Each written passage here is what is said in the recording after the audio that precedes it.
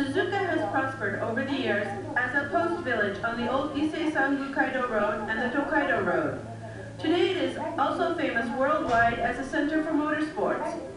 In this town, where the historical coexists with the modern, traditional crafts have continued from ancient times to be steadfastly passed down. The village of Shiroko, an enclave of the Kigi clan, has long been known as a village of skilled craftsmen. One of the traditional arts of Suzuka is sumi ink. Kanji, or Chinese characters, were brought to Japan through the Korean peninsula in the 6th century, resulting in the advent of written culture in Japan.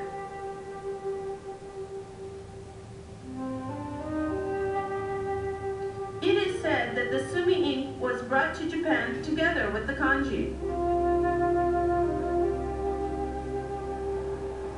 It is recorded in the Chronicles of Japan that sumi was first made in 610 AD during the Asuka era, after the manufacturing process was taught by a Korean monk. Full-scale production of sumi in Suzuka began toward the end of the Edo era.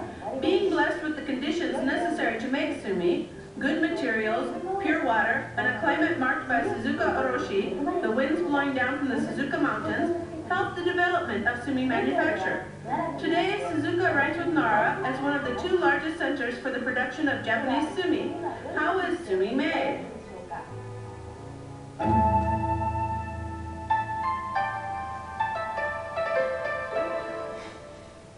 The raw materials for sumi are ink black, glue, and fragrance. First, ink black is obtained from the burning of rapeseed oils or pine wood. The glue used, called nikawa, is a glutinous substance made from cattle or deer hides, which acts to fix the sumi. Water is added to the glue to make a starchy, syrup-like solution. Next, the ink black and glue solution are mixed and roughly kneaded.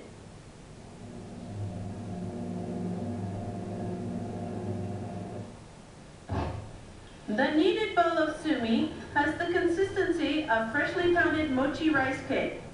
It is then vigorously worked with the feet.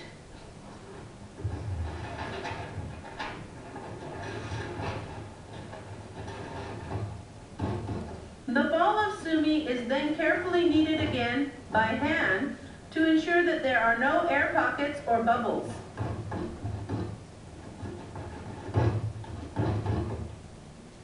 At this point, fragrances, such as musk or Borneo camphor, are added to give sumi its distinctive smell.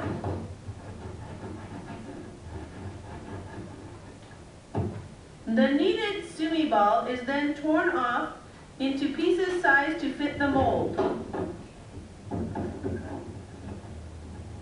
The pieces of sumi are then placed in wooden molds.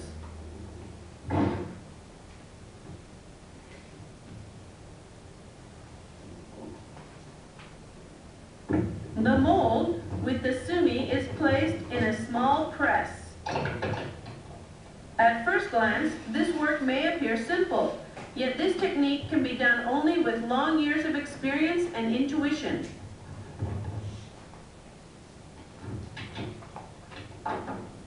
After the piece has obtained the proper shape, which takes about 30 minutes, it is removed from the mold.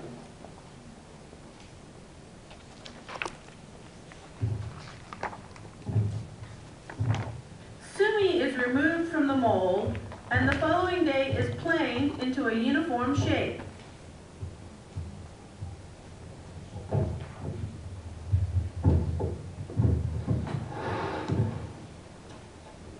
Next, the sumi is placed between sheets of paper and put into a box filled with ash to remove moisture. The sumi is dried for 7 to 25 days. The moisture must be removed gradually, as the sumi will crack or warp if it is dried too quickly. At this point, changing of the ash is performed. The ash is changed daily while its humidity is adjusted.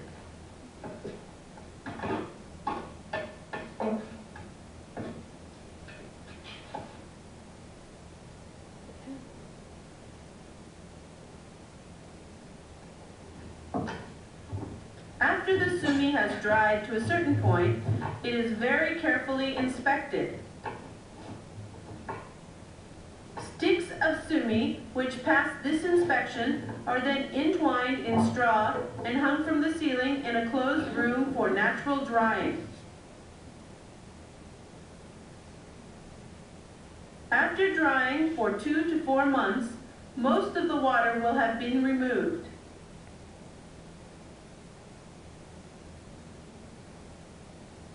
This drying process is of critical importance in making sumi.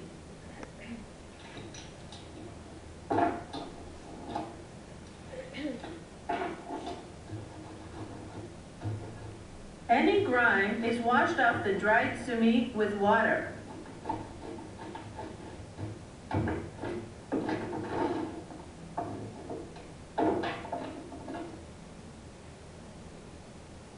Then, the surface is polished with the shell of a clam. This polishing gives the sumi a beautiful luster. The polished sumi is then stacked in parallel crosses and given a final drying.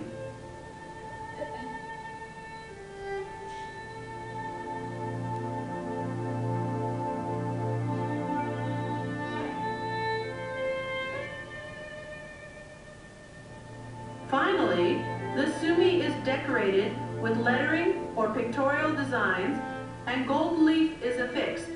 Then the beautiful sumi is completed.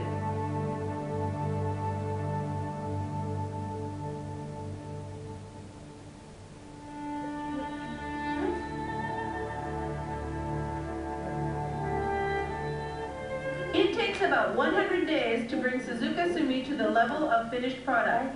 We may say that this sumi, requiring so much time and workmanship, has been a major supporter of Japanese cultural art such as calligraphy and sumi-e painting.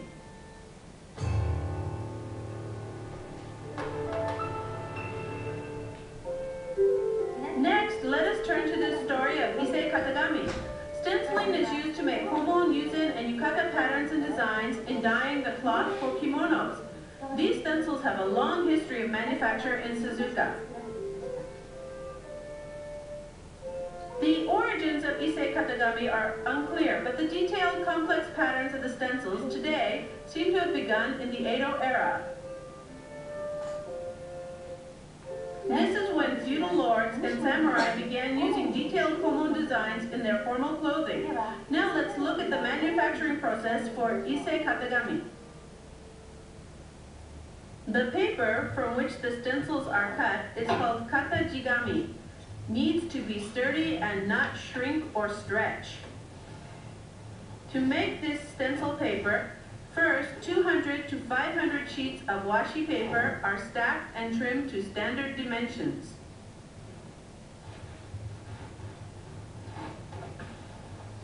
Three sheets of thin, handmade washi are affixed with persimmon juice to a white cedar backboard, first vertically, horizontally, then vertically again, in the manner of the cross-layering of plywood. The persimmon juice is obtained while the fruit is still green and is said to become better with age. The paper used is Mino washi from Gifu Prefecture.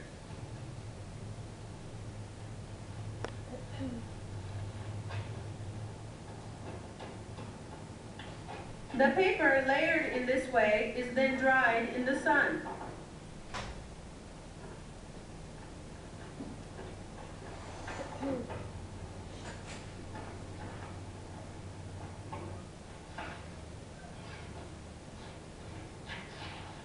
The sun-dried paper is then brought indoors and cured in the smoke from a sawdust fire.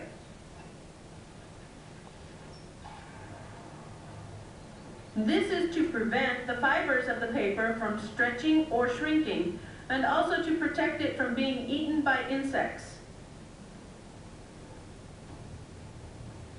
The paper turns a brown color after being smoked indoors for 1 week.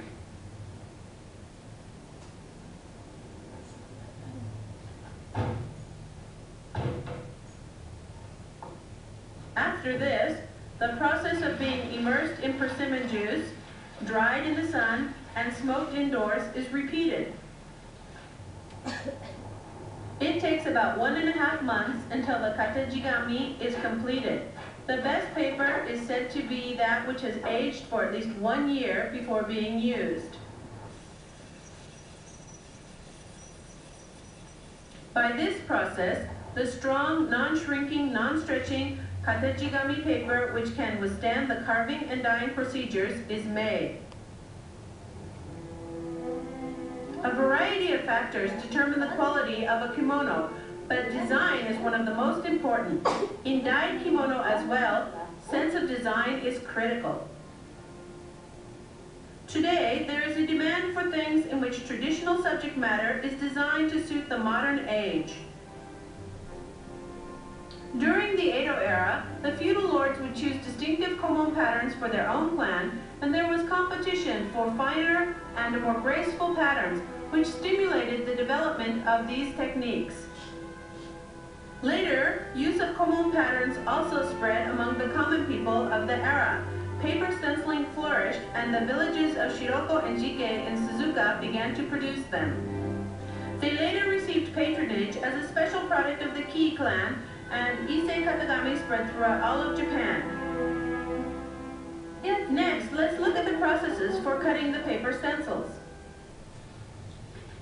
The paper stencils must be carved to bring out the life in a pattern and to ensure that the kimono turns out as envisioned.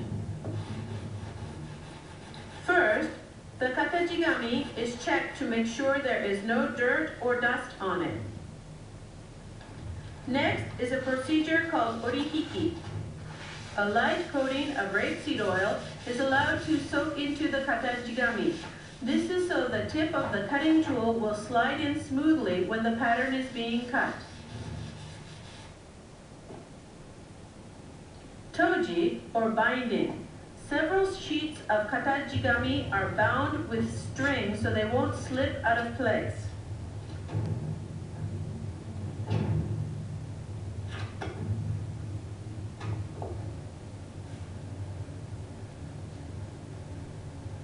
The design is then transferred to the katejigami and marking is done. Using these markings, called hoshime, the stencils are fed one after the other and dyeing can be carried out. These kind of preparations are made before the cutting process is begun.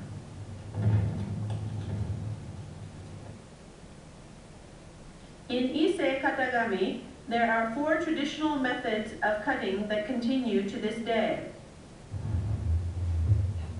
One of these is hikibori.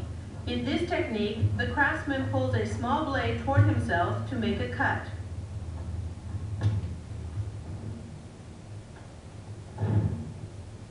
The tip of the blade cuts the complex pictorial design drawn on the katejigami seemingly at will, as if it were alive.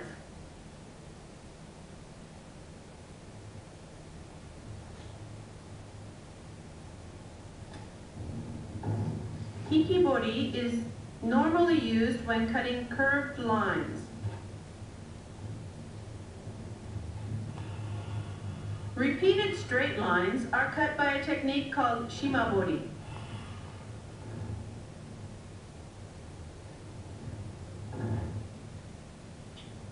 A straight edge is used on the stencil to cut in lines with exact spacing.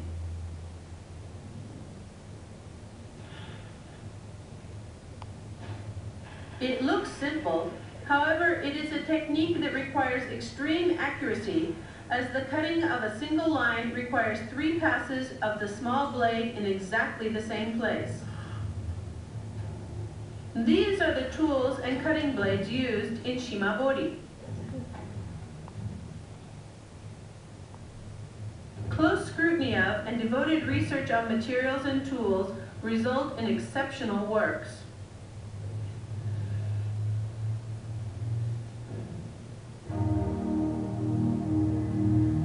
Some works of shimabori require as many as 11 lines cut in the width of a single centimeter. It is truly a technique requiring the skill of a master craftsman.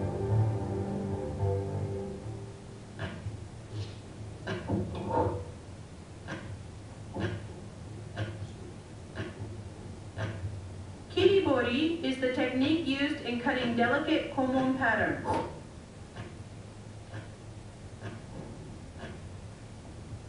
The tip of the cutting tool has a half-cylinder shape and is held vertically to the stencil and rotated to cut a small cylindrical hole. If the size or spacing of the hole is not just right, or the position is only slightly off, the pattern is ruined and cannot be used for dyeing. This painstaking work can only be begun to be mastered after rigorous training, and the repetitiveness of the patterns can act to make the technique that much more difficult.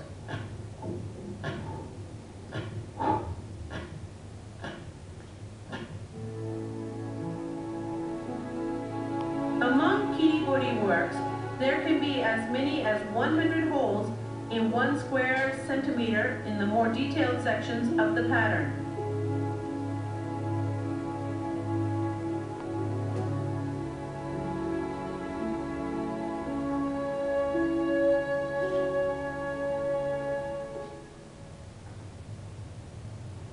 Dokubori is a technique in which the tip of the cutting tools themselves are in the shape of a flower or folding fan or diamond shape. These tools are used to cut a variety of patterns. For this method, each craftsman makes his own tools, and the execution of this workmanship is of critical importance to the final product.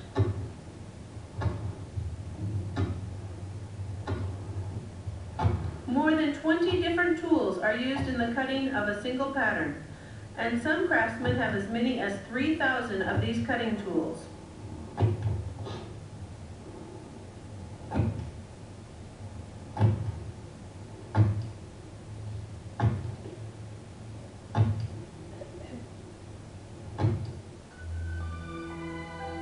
Characteristics of dokubori are the uniformity of the pattern and the variegated shapes that can be expressed.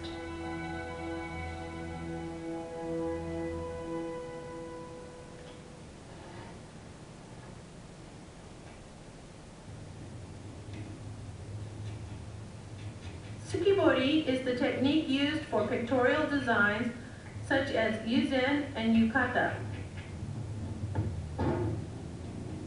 From 5 to 8 sheets of katajigami are placed on a special cutting board, and a small blade with a tip of 1 to 2 millimeters is held vertically and pushed with a sawing motion, making the cut away from the craftsman.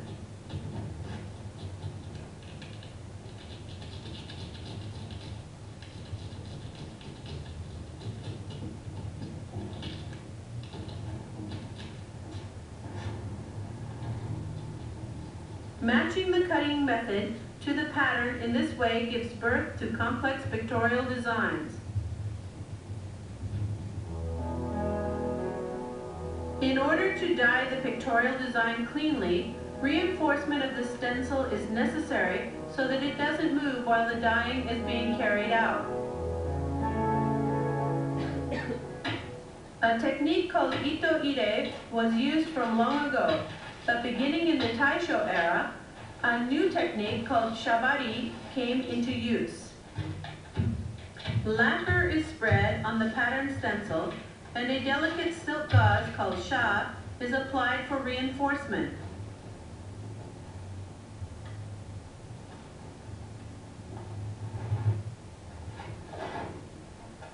This shabari process is as important as the cutting technique itself.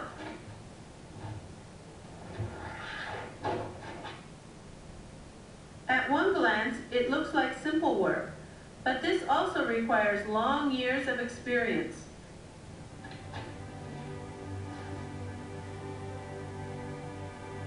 Through shibari, the delicate cutting technique can be fixed in beautiful dyed goods.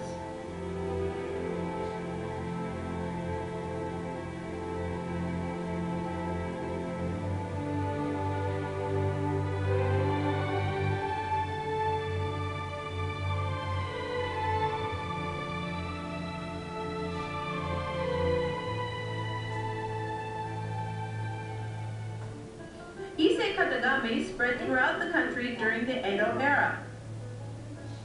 The craftsmen were prohibited from taking apprentices from other regions and from dealing with other than local traders. Under these severe restrictions, the techniques were handed down through the generations. Today, most Japanese wear Western-style clothes, and the demand for these paper stencils has dropped. However, these crafts, passed down over long years, continue to spread in fields other than dyeing. One of these new fields is the decoration of household fixtures. Hikibori, kiribori, dogubori, and tsukibori.